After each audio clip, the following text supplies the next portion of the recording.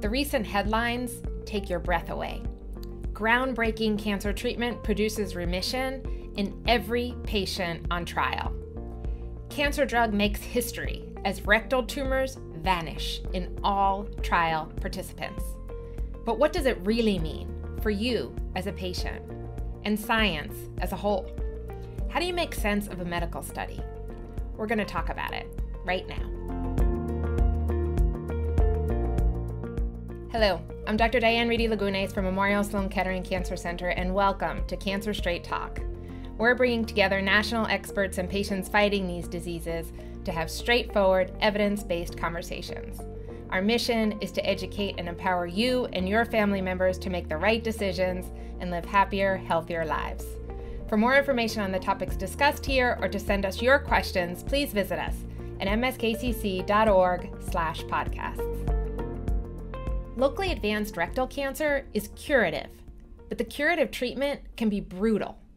Radiation can lead to infertility, early menopause, and sexual dysfunction, while surgery can lead to long-term bowel and bladder problems, and at 15% of the time, a permanent colostomy bag.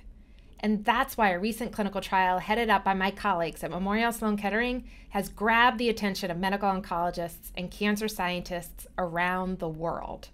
Like a miracle. In a subset of patients with the right genetic makeup, an IV infusion of an immunotherapy caused a complete remission. The doctors were shocked. The cancer disappeared in every single patient enrolled on trial. What does that mean for our patients? First, let's take a quick listen to our clinical trial participants, Sasha, Nisha, Avery, and Diaz, and what it was like to hear the words, "Your tumor is gone." That day, I didn't see the tumor. So I was thinking, where is the tumor? And then maybe I thought it's hiding somewhere inside. Doctor told me, there is no more tumor. It's a miracle. It was like the world just stopped for a second, and I couldn't believe it. You could ask her, I barely reacted because it was like, I was not expecting to hear that news. The first thing I did, I called my mom. Yeah, we both cried. It was life-changing. I'm not religious at all, but my friends had taken me to a healing mass prior, and then I got the news from Dr. Cercek that called to say that it was working. So it was a combination of everybody saying it is miraculous, and then also combined with it actually being miraculous. You go from feeling, oh, am I going to die? Am I going to lose my colon? And then to find that, oh, you're going to be fine. It's just like, wow, it was an amazing feeling. I'm a miracle, right here, standing without any surgery, don't have cancer. Today, I am honored to have Dr. Andrea Cercek and Dr. Luis Diaz as my guests. They are both my dear colleagues and friends at MSK. They are the principal investigators of this study, and they made this happen. Andrea and Luis, welcome to the show. Thanks, Diane. So much for having us. So, Andrea, there's nothing short of miraculous. What was this like when you gave the news to your patients? Oh, it was incredible. It's like our dream, right? To be able to tell every single person that their tumor's gone, that they don't need radiation, especially obviously in the beginning where we didn't know what to expect. As Sasha mentioned, she was geared up. She was ready to go for radiation. She was coming to New York, and I got to call her and tell her, actually, we met at the tumor board and we don't see any signs of a tumor, and everyone agreed we can just observe you. So it was absolutely incredible. Absolutely incredible. Luis, can you distill down this magic, like what this drug is and how we actually got here in terms of how the story originally started? About 40 years ago, there was something called mismatch pair deficiency that was first discovered. So mismatch pair deficiency is when there is a tumor cell that can't repair its DNA, so that every time it divides, it accumulates more and more mutations. So the machinery that they needed to repair itself is actually the damage, and so they just get more and more damage, more and more mutations. That's right. And these mutations do all kinds of strange things, but one of them is it makes tumors grow very effectively. And the other thing is sometimes the immune system can see them as foreign.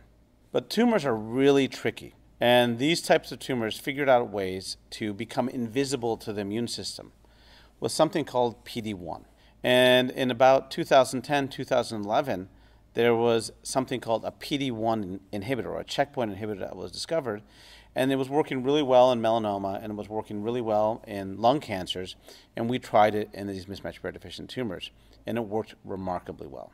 And so when I arrived here at Memorial Sloan Kettering, one of the first conversations Andrea and I had was we should try this together in rectal cancer, because it was such a difficult disease for our patients. The surgery is brutal, the side effects are lifelong, and even if you're cured, oftentimes you have side effects that are quite severe, and sometimes you're not cured. So, Andrea came to me with this idea and a plan to how to do it, and so we agreed to take this on together, and the rest is history, as they say.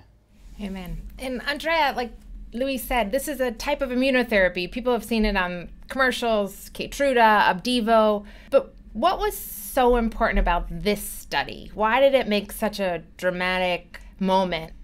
Yeah, I mean, I think the incredibly exciting thing is that every single patient that completed treatment, that had all 6 months of treatment, had a complete response. So there was no visible tumor. And we just don't see that. So none of them needed radiation, none of them needed surgery. Many of them were really young. I think that was the most moving thing, that we were able to achieve better efficacy with less toxicity, which doesn't happen. As Luis said, we see that they're living with it forever. They're living with the toxicities forever. And here, they're kind of finished their 6 months and felt absolutely nothing. In fact, felt as good as they did maybe 2 years ago before this cancer started growing. So I think that was absolutely remarkable, and I think what people reacted to. Absolutely. And I think, again, as Luis described, you all knew that it was the right patient population to try this in. And I would imagine now next steps in other tumors, we can try it, like bladder cancer, for example, right? Where that's also with tremendous quality of life issues to remove your bladder. But if you have this particular genetic subtype, then perhaps that trial may be done. So I think you've started a paradigm, both of you, to potentially explore in this subsegment to use this type of immunotherapy, right? So it's not necessarily the drug itself that's so miraculous, because I think we've all had a lot of patients saying, I want that drug, but rather the patient population that you've selected and the stage for which you did it that was so unique in terms of this early stage. Yeah, absolutely. I mean, we didn't seek out this drug in particular. We wanted a single checkpoint inhibitor, we wanted a PD-1 inhibitor, and any one of them would have sufficed. This is the company at that time, it was a small company that said, okay, we'll take a chance with you, we'll do this study. So that's how we arrived with dostarlimab. But we don't believe that it's the drug, it's the fact that we are giving it, of course, to this subpopulation that are mismatch repair deficient or MSI high and early stage tumors. We think really that's the key. And to your point, we have a second cohort open for all mismatch repair deficient solid tumors, including, as you mentioned, bladder cancer, where this could be very impactful, gastric cancer, where they would need to have their stomach removed, and maybe if we can replicate this response, they won't need to. Amazing. And in terms of the design, we said, okay, now we're going to see if they have a complete clinical response. We're going to take the chance and not do chemo, not do radiation, and not do surgery. And that's not a simple decision. Yeah, I think you nailed it. It took a tremendous amount, I think, of courage on the patient's part to potentially enroll in a study where you're saying, we have a curative therapy. It may impair your quality of life long term, but we have this other potential idea. So either one of you, how do you have that conversation with a patient? Yeah, it was not easy. Certainly now it's gotten much easier, of course, but in the beginning, they were involved, long conversations, and many people kind of went back and forth. Even after we had already seen the first few patients have complete responses, not everyone was comfortable with it. So I think there were just kind of long involved conversations and us reiterating that if we are keeping a close eye on them, if it's not working, we can always go to standard of care. And then they trusted us. And you're absolutely right. It was, very brave and really incredible that they signed up for this early on. It wasn't just us talking to the patient, but the surgeons, the radiation oncologists. Remember, they're all used to doing surgery on these patients to try to cure them. Convincing the medical community and changing the standard of care is a heavy lift. I think that with this study, like you said, we've turned the corner a bit, and I think we're going to be seeing a lot more studies that take this approach. Yeah, I think to Luis's point, I mean, we do need to give credit to our colorectal group for their pioneering efforts in non-operative management and emission of radiation, really their expertise in individualizing patient care in locally advanced rectal cancer. I think without the group, without these conversations and their support, this wouldn't have been feasible. Yeah, and in fact, this didn't come from nowhere, right? You've dedicated your career, as have other members of our colorectal team here at MSK, to try to minimize the toxicities associated with rectal cancer treatment. So could you talk to us a little bit about what that means, non-operative management, and trying to treat rectal cancer without the radiation and the work that you and others have done before this? Yeah, absolutely. So in the field of locally advanced rectal cancer, because we use a combination of chemotherapy, radiation, and surgery, one of the earlier things that we did here was to move chemotherapy from the postoperative adjuvant setting into the neoadjuvant preoperative setting. So with the idea that we could really improve responses, theoretically not do surgery if the tumor is completely gone, and also treat microscopic disease early on with chemotherapy. So that was one of the first changes that we made here that's now really been accepted worldwide in terms of giving chemotherapy up front. Andrea, another area of yours is the fact that we know that colorectal cancer is starting at a younger age. And so you've developed our AYA, or Adolescent Young Adult Colorectal Cohort, to really understand both research and clinically why this patient population is maybe a little bit different. Can you talk to us a little bit about that? Sure, yeah. So we've actually seen that colorectal cancer in people under the age of 50 is rising worldwide. And so back in 2018, we actually opened the first center worldwide focused on patients under the age of 50 with colorectal cancer. And the idea of the center was twofold. One was to support patients from diagnosis through treatment and into survivorship with all of our ancillary services, including social work support, psychiatric support, as well as early referrals to sexual health, fertility, integrative medicine, all the kind of support services that really individuals and their families need to get through this treatment. And then the second and equally important question was a research question to try to figure out why this is happening. And so that's been a very active area of research. And actually what we've noticed, young onset cancer is rising actually throughout the GI tract. So it's affecting now the stomach, appendix, neuroendocrine. And so we've now expanded the center to all comers with GI cancers, gastrointestinal cancers under the age of 50, both for the support services as well as for the research. Great. So Luis, just getting back to the explosion of media from this trial that you created with Andrea, this hope is so critically important. And as Andrea said, this is what we as oncologists dream about. But there has been an aftermath of hundreds, if not thousands, of oncologists around the world getting calls about this therapy. So have patients touched by cancer, I'm sure, reached out to you? And how do you deal with that part, knowing that this particular type of regimen was uniquely for a certain patient with a certain genetic subtype? Yeah, so both Andrea and I have gotten hundreds of emails and scores of phone calls, and Memorial Sloan Kettering itself has gotten hundreds of phone calls. And not just for colorectal cancer, but for every cancer.